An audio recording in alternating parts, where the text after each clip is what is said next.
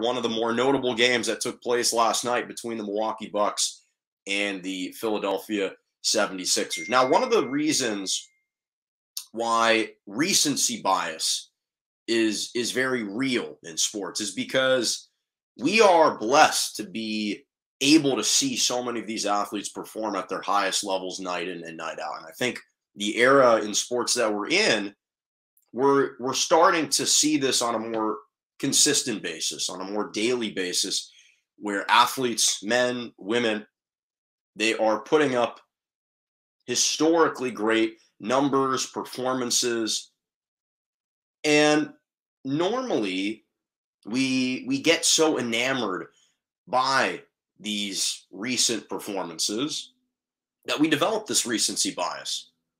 We believe that the last performance or moment that we saw was one of the most incredible moments, one of the greatest moments that we've seen from that sport. That's kind of how this recency bias develops.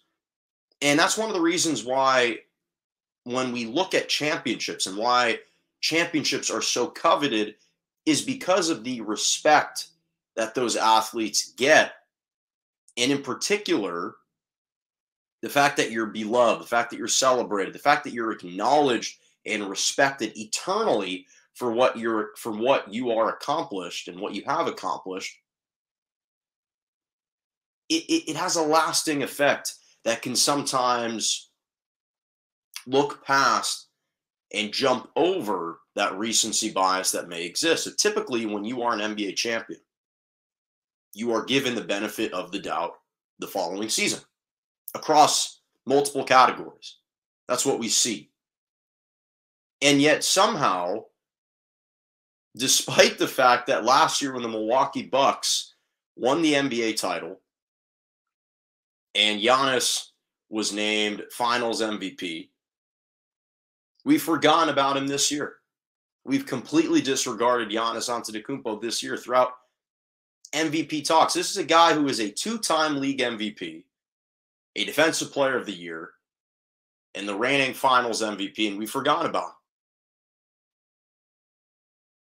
We simply haven't included him in the MVP discussion for the longest time. And for me, this is one of the problems that we've had with the NBA's regular season MVP is you have purists who sometimes try to hearken back to previous performances to justify voting for guys this year. And you've got other media experts out there who vote for players that are having the best particular season, which is what the award is about. But oftentimes when a player's previous results and previous performances match the type of production that they're having the following season, you normally give that athlete more of a benefit of the doubt. We haven't been giving Giannis that benefit of the doubt all season. And yet, throughout this entire year, the leading candidate for league MVP has fluctuated. It's been kind of cyclical, very fluid. It's a constantly changing target. First couple months of the year, Steph and KD. Then it was Jokic. Then it was Embiid. Then it was DeMar DeRozan and John Moran and Devin Booker most recently getting into the fold.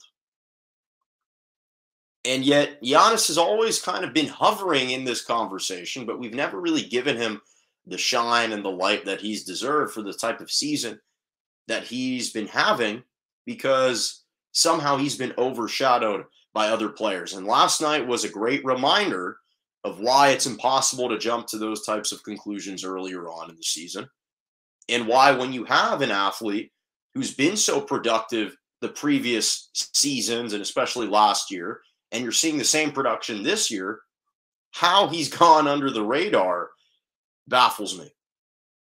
Because last night, the Milwaukee Bucks outlasted the revamped 76ers on the road in Philadelphia, 118-116. Embiid, Harden, their team entirely intact. Tobias Harris, entirely healthy against the Milwaukee Bucks. It's defending NBA champs, coming on the road. And they won by 2, and it was all decided by game-winning block by Giannis Antetokounmpo. Have we ever seen a Giannis block in a clutch spot before? Oh, yeah, Game 4 of the NBA Finals against the Phoenix Suns, where he literally switched out to help defend Devin Booker a step inside the arc and then recovered in time to block an alley-oop pass from Booker to DeAndre Ayton at the rim. He covered about 15 feet of ground in a second and a half to deny Ayton the block, to deny Ayton the alley-oop, and to seal that game for victory. And so, obviously, he ended up sealing the NBA Finals with that 50-point performance, 5 blocks in that game as well. So right now, it's been pretty much I think it's come down to a 2-man race for league MVP. You've got Jokic and you've got Giannis. I think that last night essentially eliminated Joel Embiid. It's not like he didn't play well. He played well, 29 points, 14 rebounds, 7 assists, but you're playing alongside James Harden, which diminishes your chances. And who, by the way, still dropped 32 points and 9 assists for you. So he played pretty well. The problem is the 76ers have had ample opportunities recently with Joel Embiid to make statements at home, and they haven't been able to do it. They lost to CP3 and Devin Booker and the Suns a couple days ago. They lost to Nikola Jokic at home. They lost to KD and Kyrie at home. Now they lost to Giannis and the Bucks at home. So I think that Joel Embiid is kind of out of it. And when you look at Jokic and when you look at him and Giannis, Jokic is obviously having a fantastic season. 26 points, 13.5 rebounds, 8 assists, 57.5% shooting from the floor. Best PER in the league. And he's only missed 7 games, and the Nuggets are 2-5 without him. He's obviously playing without Jamal Murray, and Michael Porter Jr.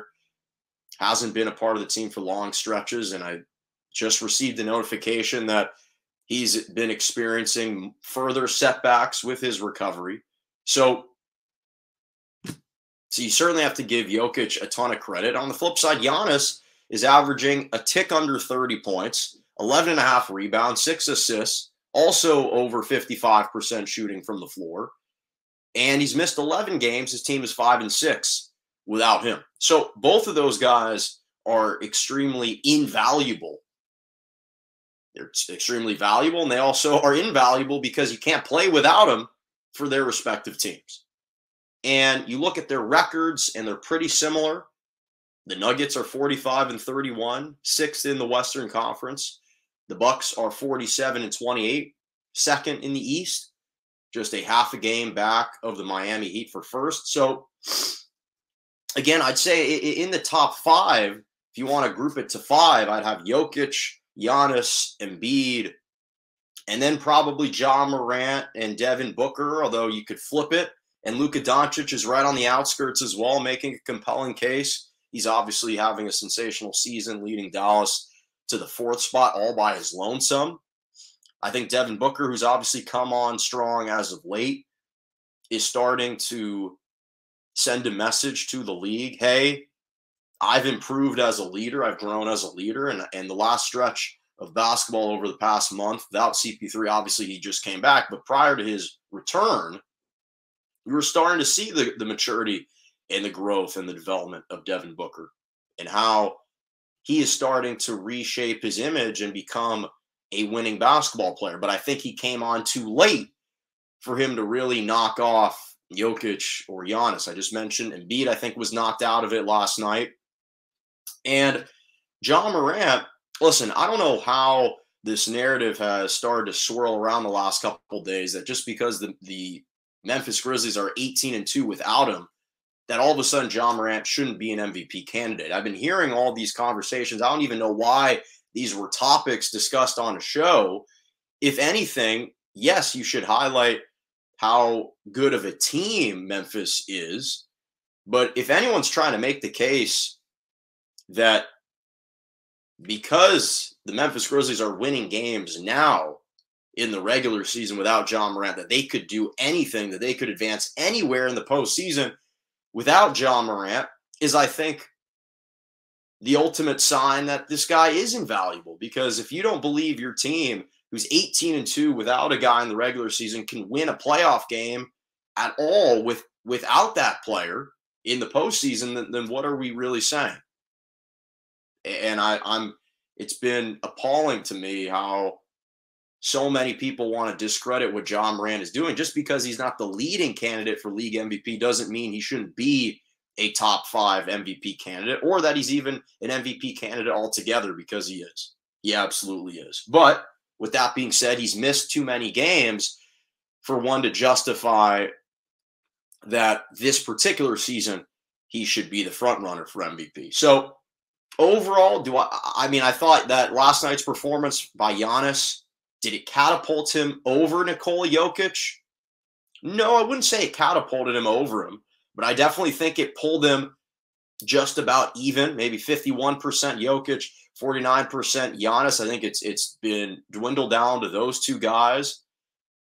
If you're a fan of some old classical movies, I always make the reference to Alfalfa, and I would say that Jokic is leading Alfalfa by a hair, which is how Alfalfa won that final race. Little kind of hair sticking out by an inch. That's pretty much the margin that I give him over Giannis right now. But both of them proving to be absolutely invaluable to their teams.